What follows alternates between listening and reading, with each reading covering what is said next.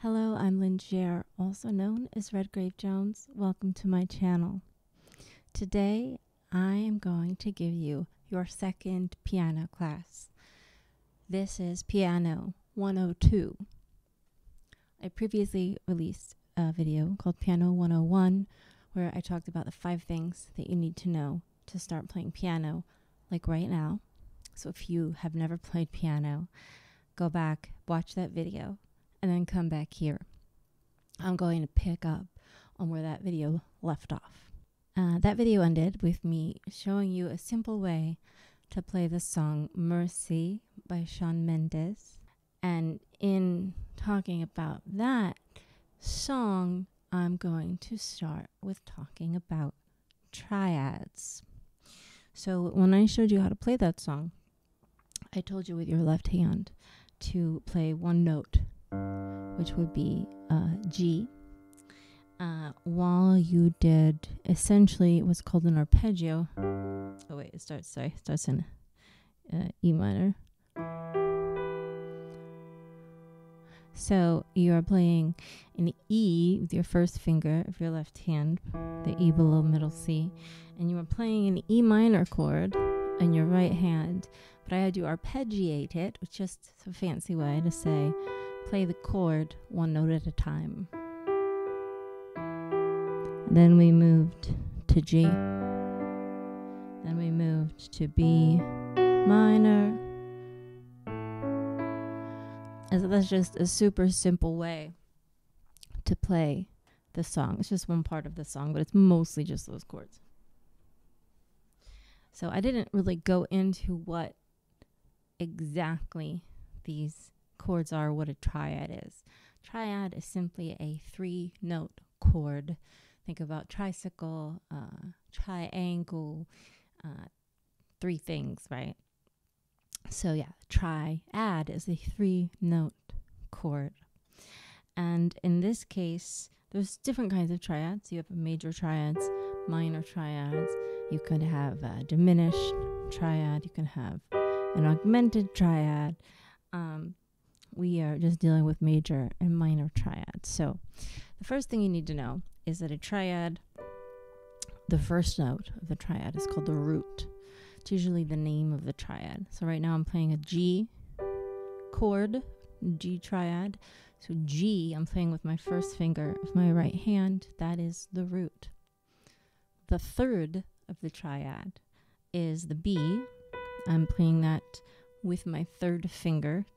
And then the third note I'm playing is called the 5th, which I'm using my pinky to play a D. And the reason why it's called the 1, the 3, and the 5, and not say the 1, the 2, and the 3, is because these numbers are associated with the scale that the chord comes from.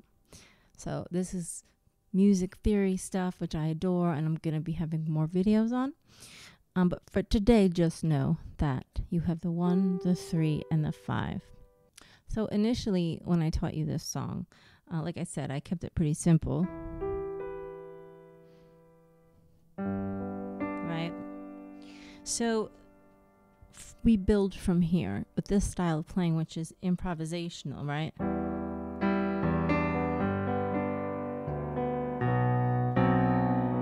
Not that note.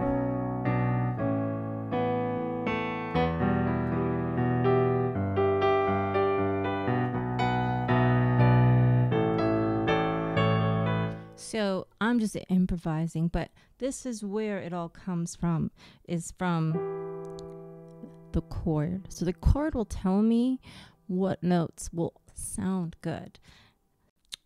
Let's talk about the left hand. So you're just playing the root of the chord in the left hand, right? B for the B minor chord, A for the A major chord, E for the E minor chord, G for the G major chord, B for the B minor chord, and A for the major chord. So a couple things we could do with the left hand. Sometimes you could play, those rules are meant to be broken, but what sounds nice in the left hand are things like the root and the 5th. So I might for the first chord, the E minor chord, I will play E and B. Then I'm going to go to G and D, B and F sharp, A and E. Now let's see what that sounds like with the simple pattern in the right hand.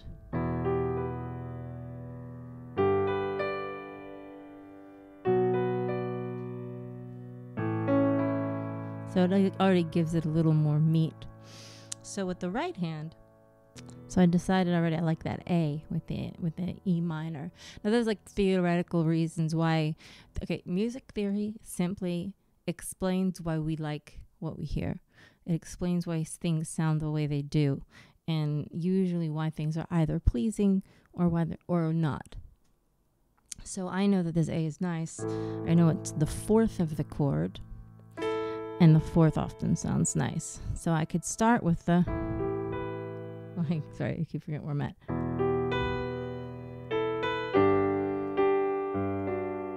So I did with my right hand E, G, B, the simple arpeggio, and then I teased this. It's a little advanced if you haven't been playing long. I played A and E at the same time, and now I'm gonna switch to G. Now notice I did something a little different with the G in my left hand. This also sounds nice. I've got a octave, which is simply you start with the one note, in this case the root, and then the octave is the next note, either above or below. And I'm the fifth. Always sounds nice.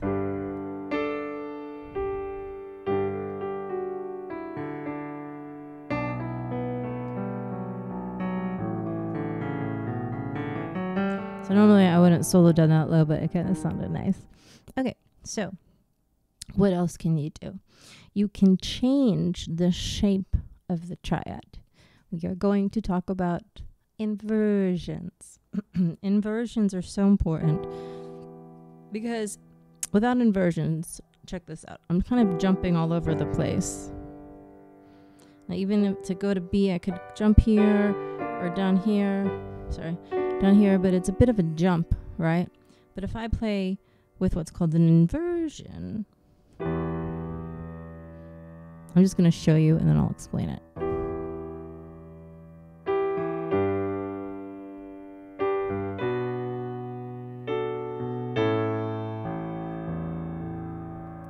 So an inversion is playing a chord, but in a different position. So this is root position. I'm playing E, G, B. So if I play, with an inversion, you simply move the E to the top. So now I've got G, B, E. That is called first inversion. Now I could switch from here.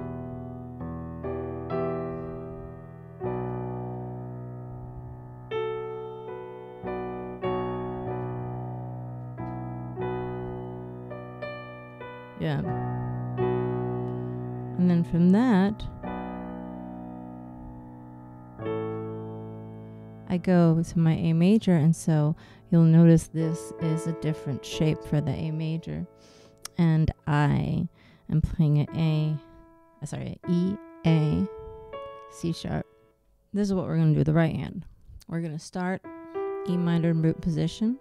Then we're going to play D, G, in second inversion.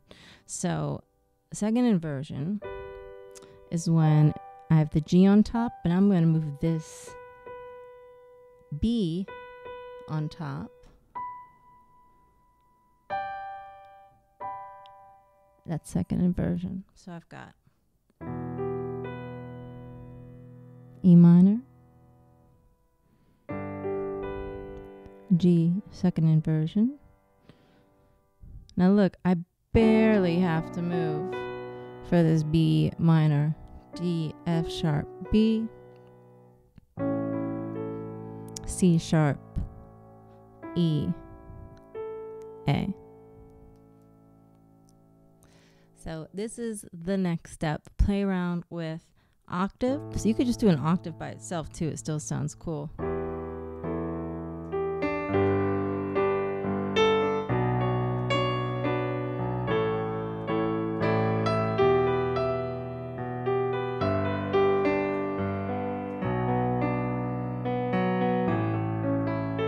Arpeggio.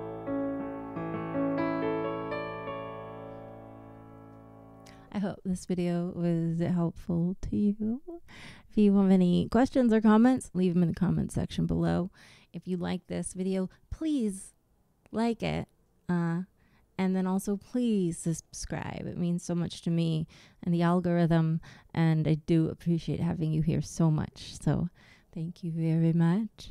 Have a great rest of the day or night or wherever you are. Bye.